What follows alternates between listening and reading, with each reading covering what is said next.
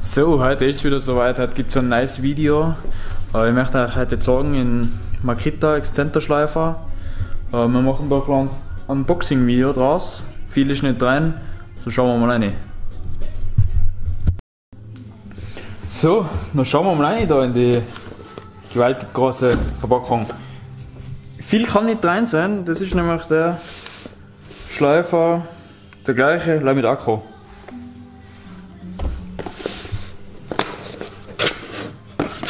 Also es ist jetzt nicht original verpackt, die haben schon einmal offen gehabt, weil ich mal reingeschaut habe. Anleitung, ich weiß nicht wieso man da immer so massig viel Papier dazu tut, weil das braucht kein Mensch. Dann haben wir mal den Staubfilter. Das ist jetzt interessant, das ist genau der gleiche, so wie beim Akkugerät. Ja, das ist exakt der gleiche. Mann. Er erfüllt seinen Zweck, aber ich würde immer empfehlen mit Absaugung. Dann haben wir da einmal das Gerät selber. Schön handlich, leicht, vielleicht 2 Kilo.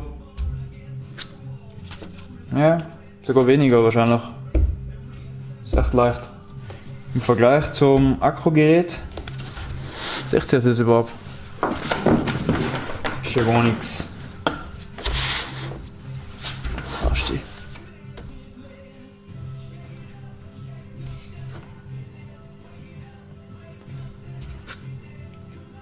Von der Größe her genau gleich. Ich habe da Bosch mal 125er Teller drauf. Ich verwende immer ganz gern die Platteln von Bosch. Da kaufe ich mir immer gleich ein ganzes Bachtel. Habe ich eigentlich bis jetzt die beste Erfahrung damit. Natürlich gibt es die billigeren auch. Aber die halten einfach nicht so lange als wie das Zeige von Bosch. Es ist echt ein Unterschied. Gut. Nachteil natürlich, du hast ein Kabel, aber das Kabel ist recht lang. Also das ist ausreichend. Größter Nachteil bei allen Schleifer von Makita bis jetzt, der kleine Anschluss. Das Mini ist das, da bringst du keinen Staubsaugerschlauch drauf. Ich habe jetzt einfach ein Klebeband umgetan, einfach so ein Malerband umgetan. Weil die Aufnahme von dem ist wesentlich kleiner als wie von einem Staubsaugerschlauch. Staubsauger hat bei mir ist schon reduziert, haben wir mal die Dimension. Und das ist geht einfach nicht. Ich weiß nicht, was sie sich alle dabei denken, warum man da so einen kleinen Anschluss macht. Ich habe es auf jeden Fall jetzt so gemacht, dass ich einfach ein Klebeband Nummer, zack, fertig. Und dadurch, dass das sowieso ein Standgerät ist, was immer in der Werkstatt ist, klebe ich mir einfach das Kabel auf den Schlauch. Ja, das kann man eigentlich gleich machen. Dann haben wir das erledigt.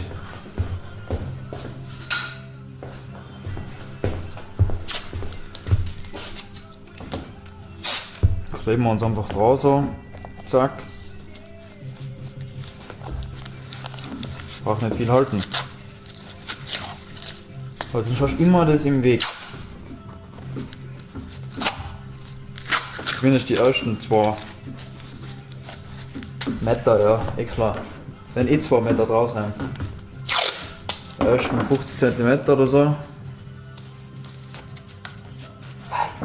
Ja.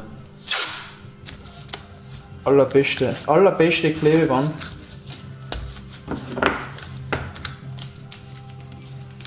So.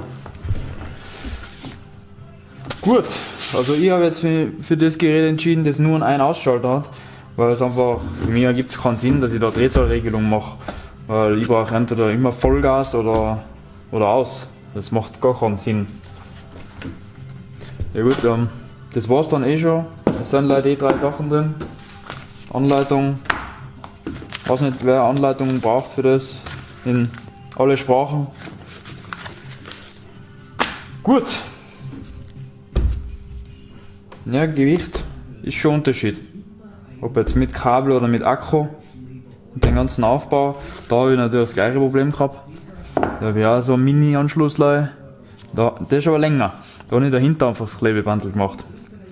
Das geht auch ganz gut. Es geht sich gerade und gerade geht sich mit dem Akku aus. Ich weiß nicht, ob man es sieht. Es geht sich gerade und gerade aus. Aber es funktioniert.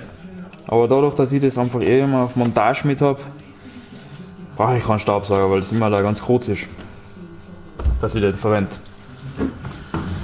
Gut.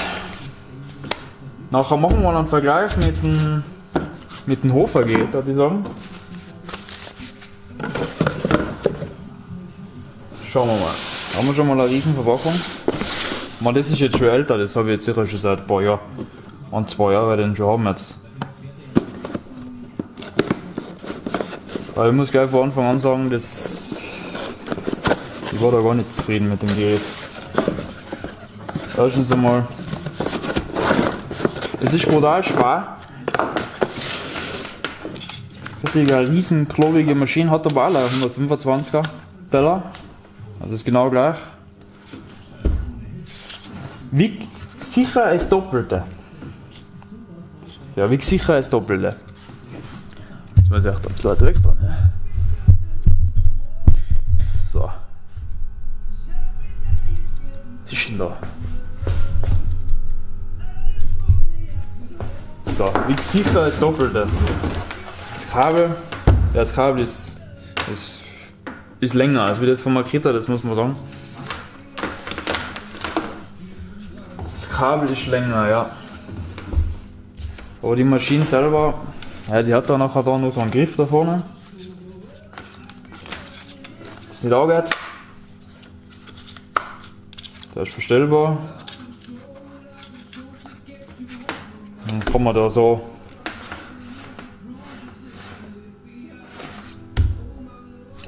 du musst sie ja gut heben, das stimmt allerdings.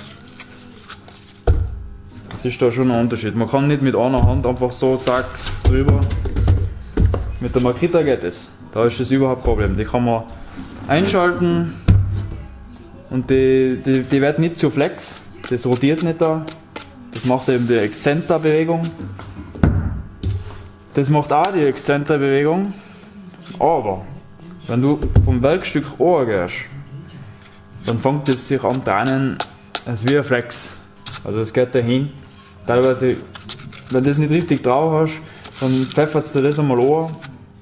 Und jetzt mal, wenn du da gehst und wieder neu ansetzt und aber nicht vom Gas angegangen bist, dann schleift es da richtig das Loch rein. Das hast du natürlich bei der Makita nicht, weil die hat immer die Exzenterbewegung und die drehen sich ganz langsam. Das zeige ich euch jetzt aber den Unterschied. Weil es hat zwar Exzenterschleifer, aber der ist einfach scheiße. So, jetzt schauen wir mal, haben wir da irgendwas? Ja, genau. Die Platten wollte ich schleifen, genau. So. Schauen wir mal da. Ja, mal da, seht's. Wo ist sie denn? Ja.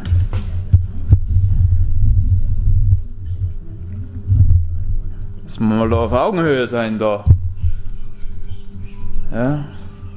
Stativ zu klein, oder was? Gibt's ja nicht. So. Die Platten da, die seht's. Die werden wir jetzt schleifen. Da werden wir jetzt mal probieren.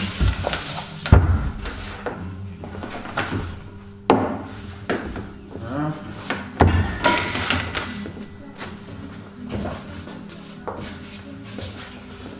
Da haben wir gute Platten. Die Seiten schleifen wir dann, wo haben wir dann den besten Unterschied? Die Seiten hat er gesagt. So.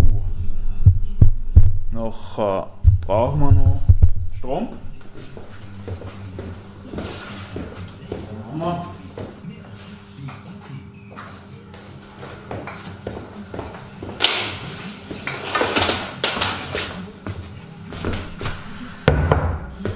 So, natürlich Vorteil beim Akku, ganz klar was Hetzen. Vorteil beim Akku ist natürlich, man hat kein Kabel. Das ist natürlich schon. Das ist schon mal der Vorteil. Ich hab's jetzt nicht gesehen. Sag ich.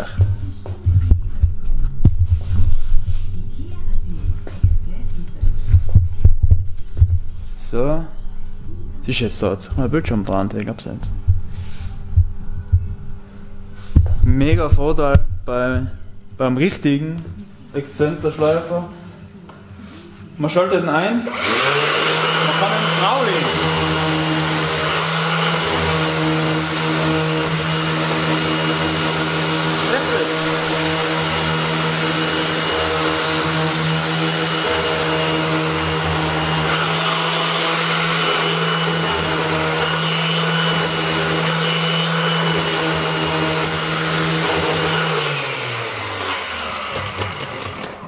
Gut. Achso, ja, das ist das Nächste. Viele tun sicher, oder wir Tischler machen das halt so, dass man einfach die Maschine, nachdem sie gelaufen ist, ausschaltet und nachher mit der Hand bremst. Das machst du beim Hofer-Gerät einmal und dann nie wieder. Gut, jetzt tun wir da gleich ein 150er Blatt lauen. Das haben wir nämlich. Der will es auch wieder, genau. Da habe ich schon mal vorgearbeitet. Schau, das ist jetzt einfach so ein günstigeres.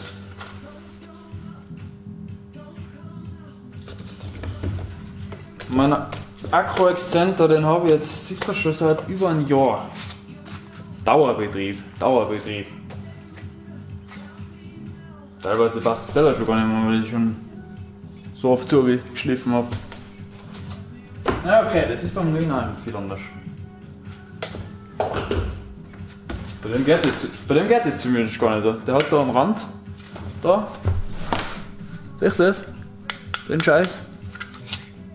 Da ist ein Rand. Wo ist denn da?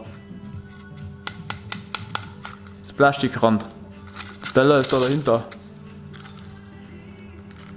Siehst du das? Jetzt kannst du gar nicht in die Ecken einschleifen mit dem Gerät. Weil bei dem ist es so.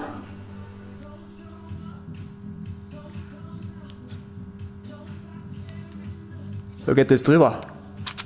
Da kann man in die Ecken schleifen. Das ist natürlich beim anderen genau das gleiche. Es ist baugleich. Der einzige Unterschied ist, das hat Akku und der kann nur die Drehzahl verändern, mein Akkugerät. So, 150er haben wir drauf. Da tun wir auch nice rein.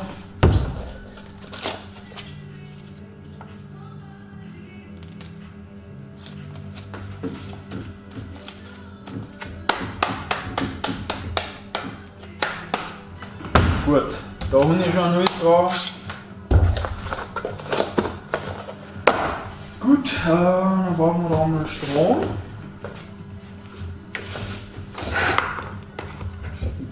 Den da mal gleich Strom.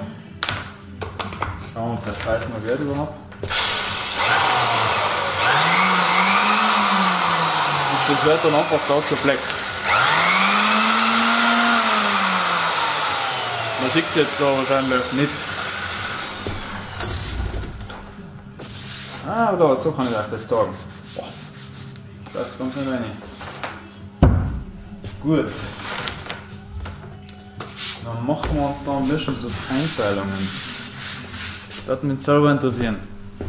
Was noch nicht da ist, natürlich habe ich jetzt keinen Bleistift oder sonst was da. Das ist logisch.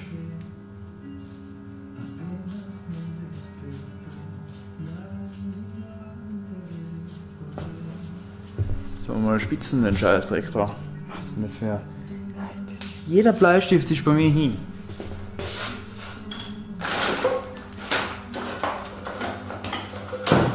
Haben wir nichts Besseres da.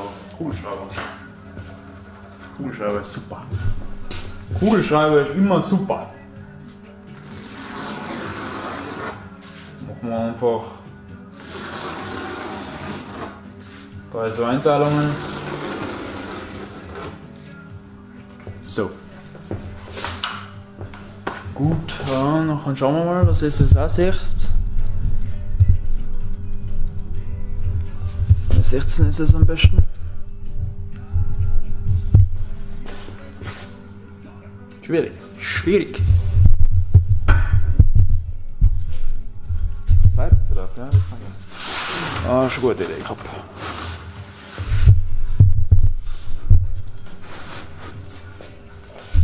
Kann man da gleich zwingen dran.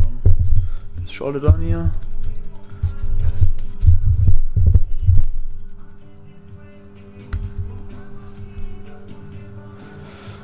Ja, schauen wir mal. Sollen wir da zwingen rein dann?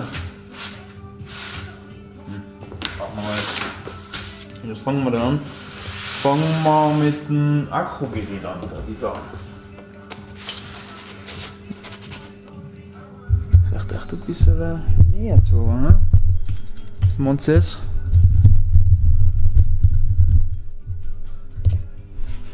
Das ist schon scheiße da, ne? Moment, das machen wir jetzt anders, warte. Wir stellen euch jetzt da einfach. Ja, da haben wir oben umschlagen, da bei der Decke.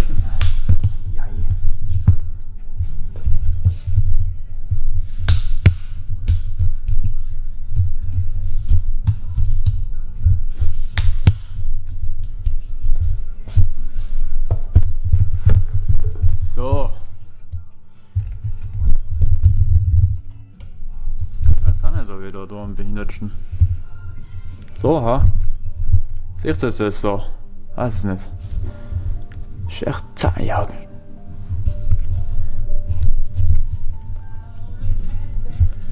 So. Was nicht, seht ihr das überhaupt? Den Strich da. Ich hab leider nichts da. Besseres. Ich hab leider den Scheiß Blech. Nicht einmal Blech.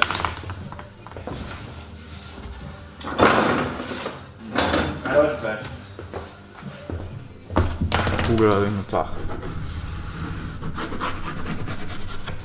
Da haben wir mal die Einteilung.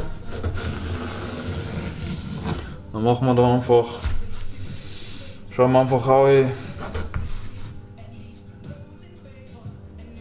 Ja, Akku. Akku, Makita für M und da Hofer.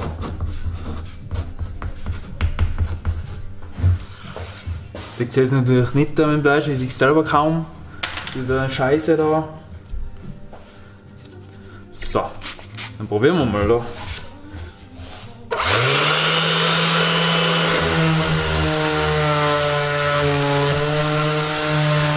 Tun wir echt ein Zwingen an. Tun wir echt ein Zwingen dran. Das geht mir jetzt schon am Arsch. So, natürlich ist mir jetzt der Akku ausgegangen, dem Scheißteil. So. Dann schauen wir da nochmal. Was ist jetzt da los? Hey, das ist jetzt doch nicht mal die Sau, die.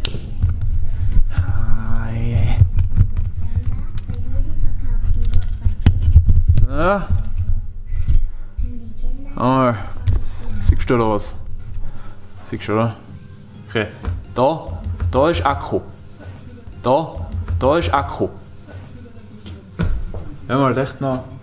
Edding, da ist sogar einen roten. Alle Farben habe ich da. Alles, was du ganz schlecht siehst und nichts geht. Akku, da Makita, neu und da Hofer.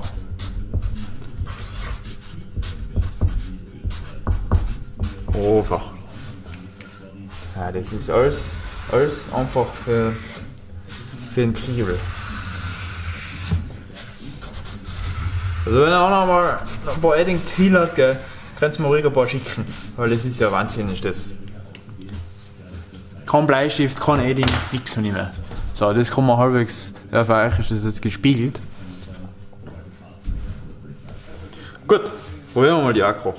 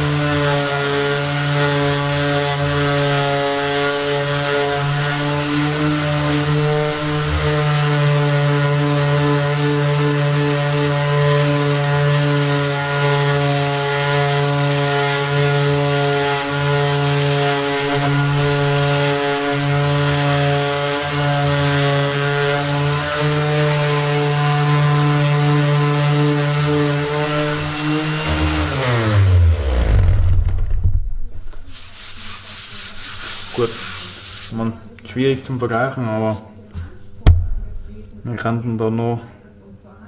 Ja, schaut selber. Gut, habe ich da jetzt die Zwingen im Weg. Klar, Absaugung, ja, schalte jetzt nicht ein.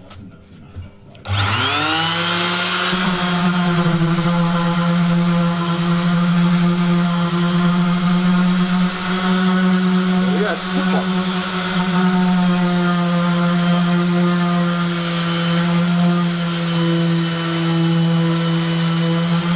Fast nichts drucken.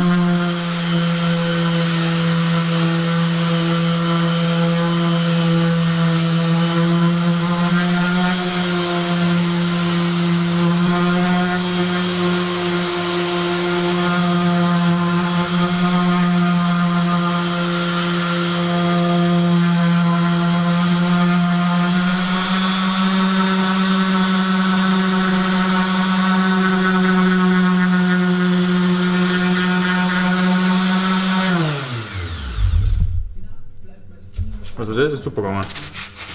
Das ist echt gut gegangen. Man, Schleifer geben, es wird immer das gleiche rauskommen, aber mit der ist es jetzt echt leicht gegangen. Schön leise war sie. Dann schauen wir mal das Gerät. Ja, Hofer. Hofer ist immer zart da. Bei dem Gerät muss ich immer vorher hinlegen und nachher einschalten.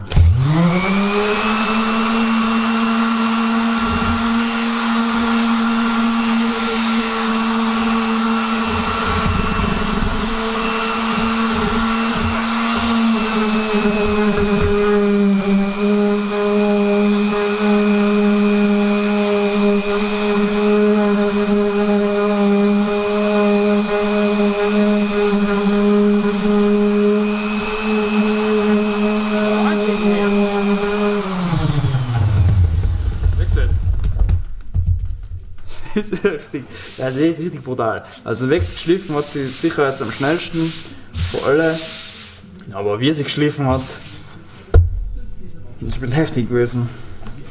Es ist, aha, was haben wir da jetzt? Du hohe Drehzahl. Kann man da Drehzahl auch verändern? Man kann sogar Drehzahl verändern.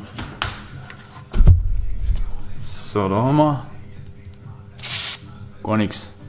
Man, das ist jetzt, ich weiß nicht, ob da was drauf ist, vielleicht der Wachs oder so, kann sein.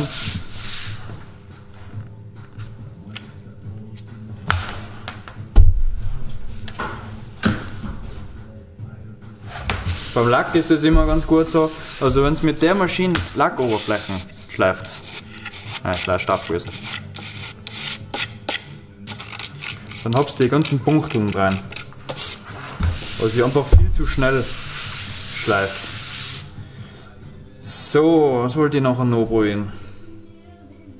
Genau. Jetzt tun wir einmal mit der Hofer-Maschine, da wir sie einschalten. Vollgas! Dann mal in Kurve.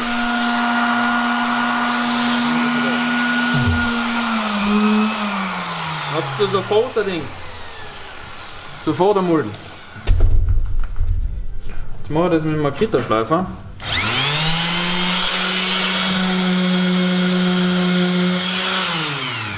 Ich habe auch Mulden, weil ich schräg eintauche, aber wie ich das mache.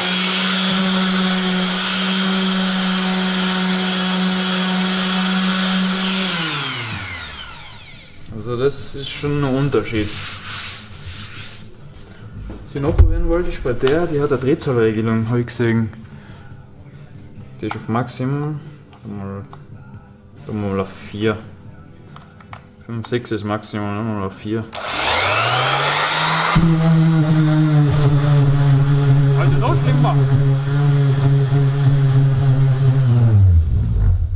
Das ist noch schlimmer, das geht gar nicht. So, Makita hat, also die Akkumaschine, die hat 3 Einstellungen. Sehr fein abgestimmt. Probieren wir mal das. Gar nichts. Gleich drauflegen und es läuft schon.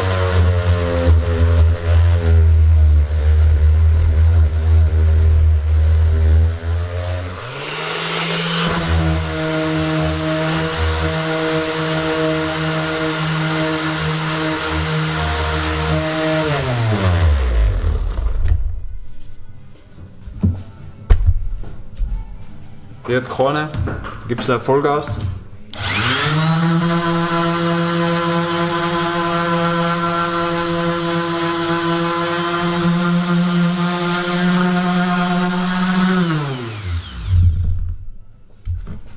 Aber die ist echt zart. Ja, Vollgas, das ist brutal.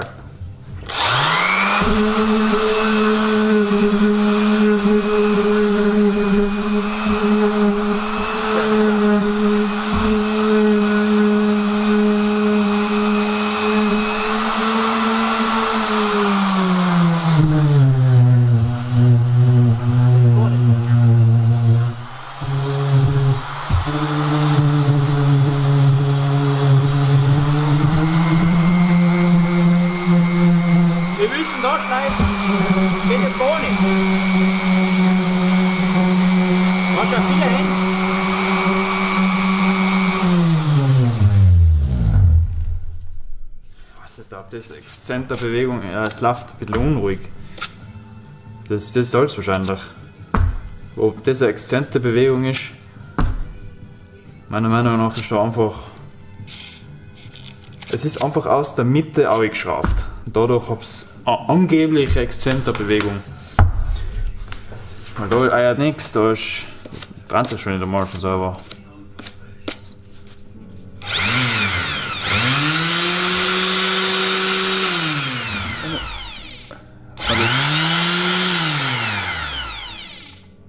Die Kamera ist ein bisschen zu langsam, dass sie das annimmt.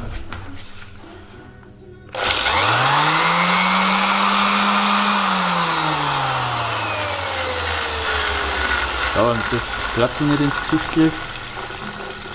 Siehst du, wie der nachläuft?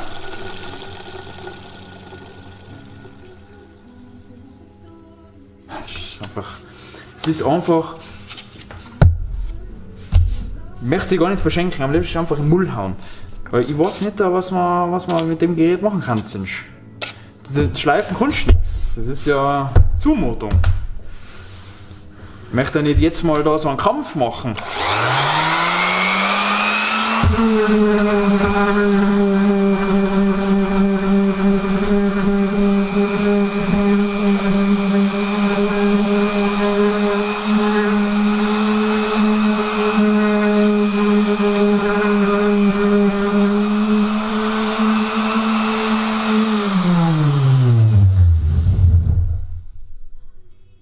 Also das ist nicht Show, die ist so scheiße.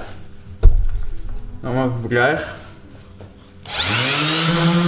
Ganz leicht, ganz super.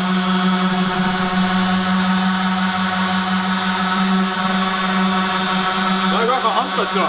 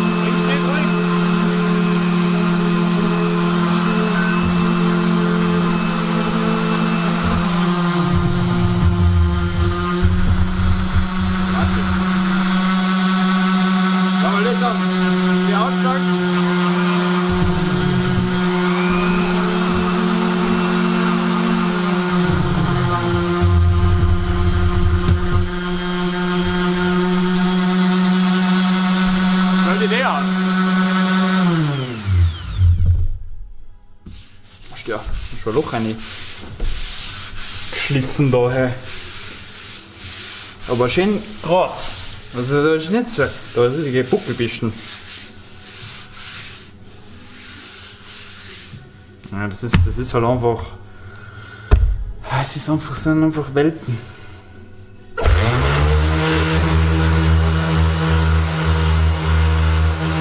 Ja, ein bisschen. Bei der ist es ein bisschen so, dass der Schwerpunkt eben zu weit hinten ist. Das ist in dem Bereich viel schwerer, deswegen neigt sie dazu, dass man hinten mehr schleift als vorne. Bei der ist das einzige, was nach hinten zieht, der Schlauch. Sonst gibt es da nichts. Aber die eine da ist ja Wahnsinn. Aber die geht auch so, schau. Also mit 2 Fingern, mit 2 Maschinen schleifen.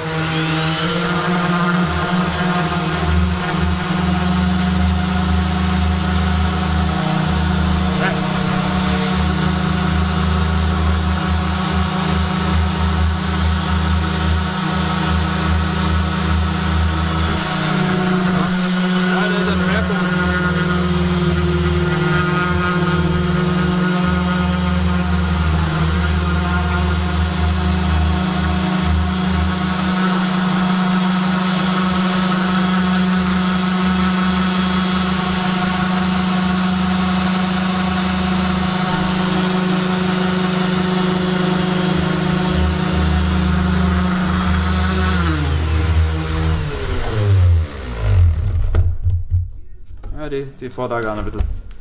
Die fährt lieber spazieren als wie die. Also die fährt gar nicht da. Aber die da. Die ist ja Wahnsinn. Schwer, das gab's nicht. Die ist super leicht. Also die ist echt. Die kann ich echt empfehlen. Also die 2 da von Makita, die sind super. Da hab's super Schleifergebnisse. Die vom Hofer, die ist echt Zumutung, da hast du gar kein Schleifergebnis, da hast du eher einen Kampf. Hast du ja ein bisschen hochgehoben, ha? So. 13 da, hast du ja für 2 Runden jetzt. So. Also bei der vom Hofer, da hab ich schon eher so einen Kampf, muss ich sagen. Aber ich muss auch sagen, die hat gekostet 30 € hat die gekostet. Wenn nicht sogar 20. Nein, die hat 30 €. 30 € hat die gekostet, ja. Die kostet, was hat die gekostet? Glaube ich 86 oder 89 €. Sowas. Finde ich nicht teuer. Für ein super Gerät. Es gibt die exakt gleiche mit Drehzahl-Einstellung. Die kostet ein bisschen mehr. Aber die brauche ich nicht. Wenn ich Drehzahl regeln möchte, nachher mache ich das mit meinem Akku. Weil die hat da eben. Ja, da möchte ich nicht fokussieren einmal. Jetzt. Siehst du, die hat das. Hat die nicht. Die hat einen Schalter. Hofer da, Drehzahl.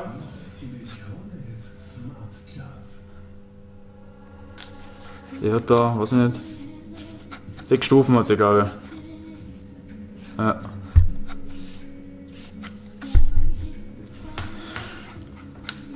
Jetzt kann eine Stufe kannst du damit schleifen, das ist einfach zach, einfach brutal. Immer leicht, ich kaufe sie immer, weil sie günstig ist.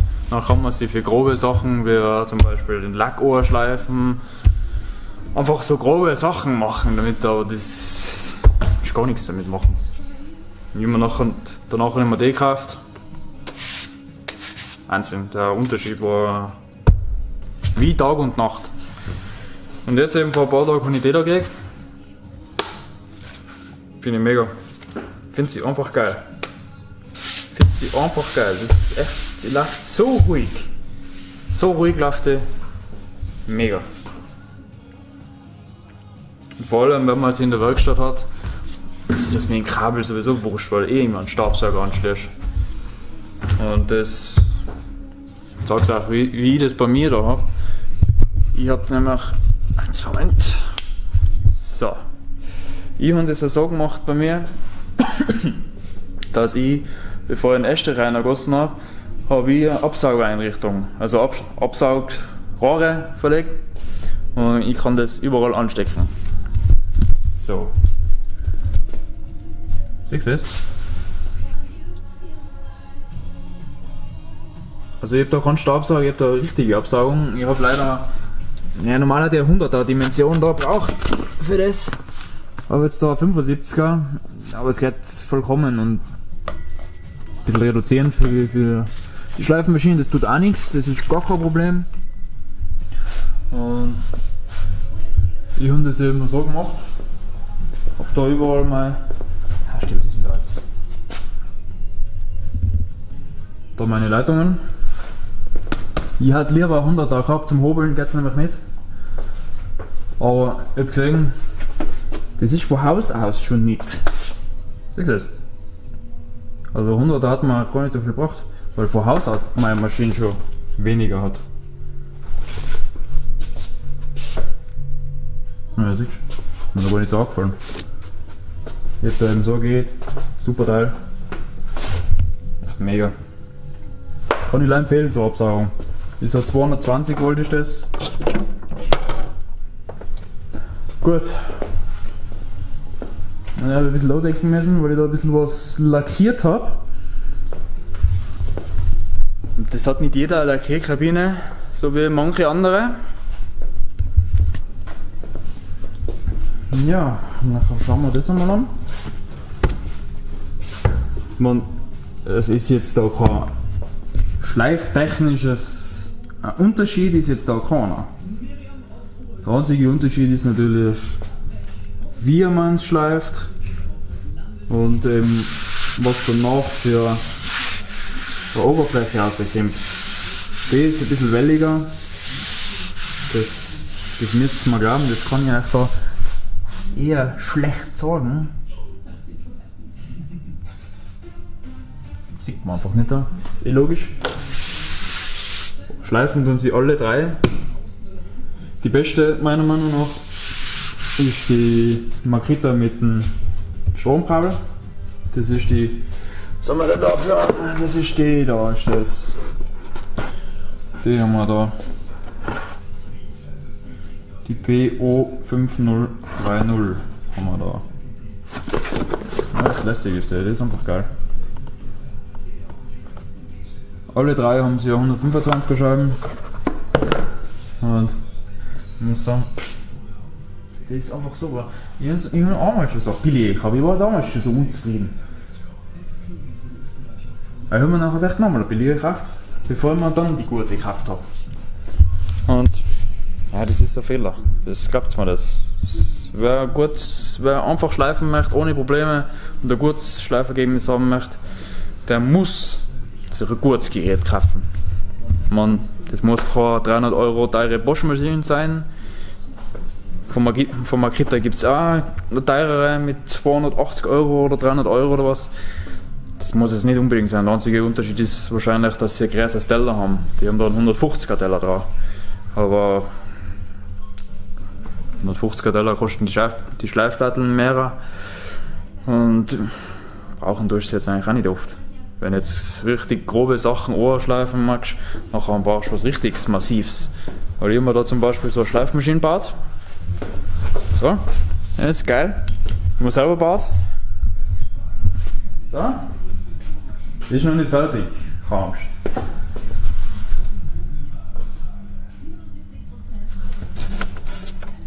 So, 70 cm Breite, Wahnsinn. Ganz simpel.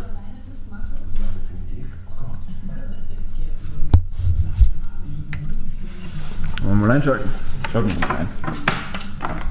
So.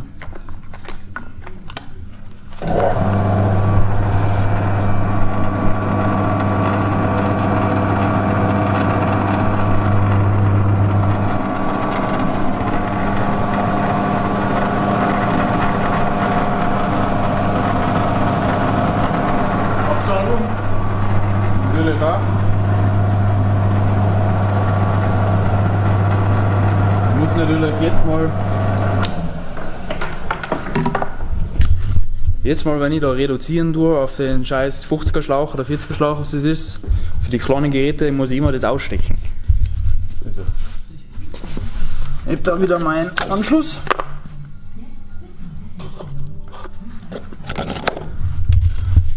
Natürlich, wenn jetzt so. Jetzt ist die scheiß Speicherkarten voll gewesen. Auf einmal was aus, ich rede und nachher ist der Scheiß auf einmal voll. ohne dass es scheiß Kamerageräusch macht. So, ich werde jetzt da mal was schleifen mit meiner großen Maschine. Wenn ihr wollt, kannst du da zuschauen. Und dann seht ihr mal, wie das mit der weitergeht. Weil die Hunde so leisten, habe ich sie dann. Man, die Maschine ist jetzt noch nicht fertig, also das ist nur so. Was soll ich sagen? Ist einfach noch nicht fertig. Aber sie funktioniert schon. Jetzt müssen wir das da wegtun. Schau jetzt mal in das andere Bild. So. Achso, ich wollte es jetzt sagen. So, das Zeug kann ich da. Also, wenn das mal den Schatz da dran. So. Das da habe ich da, sind so Leisten. So Massivholzleisten. Und muss die. Ich muss einfach mal die Rolle brauchen. Das klappt an, ja. Einfach muss die Farbe nicht an.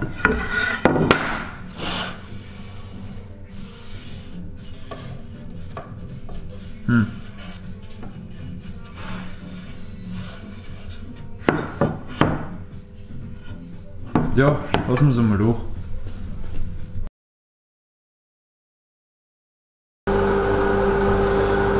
Gut, ja, hat mich gefreut, dass ihr geschaut habt. Lasst ein Like da, Abo vielleicht. Und nachher bis zum nächsten Mal. Ciao.